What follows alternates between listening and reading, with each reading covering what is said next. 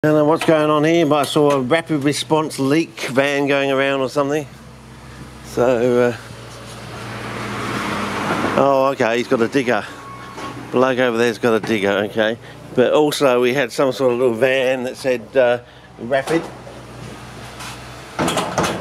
response leak unit, and of course I've got my next door neighbour doing more silly buggers next door. So anyway, what I've done,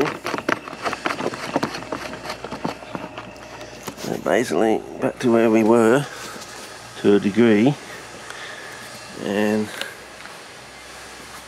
basically I've cut it into 4 pieces, basically, you know, cheap and nasty, that's what we want it, just a thing, and basically stick one on one side like that, and then stick the other one on the other side like a sanitary napkin sort of thing.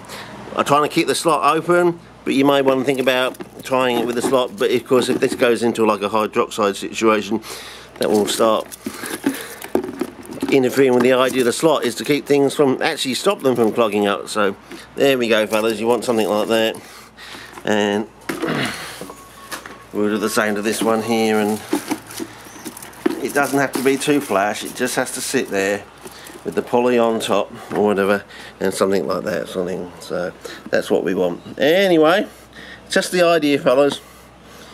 Shiny side up or dull side up, I don't care. It may be important. Maybe we should do a bit of both, just in case. Maybe hedge our bets, as they say, and do it both ways.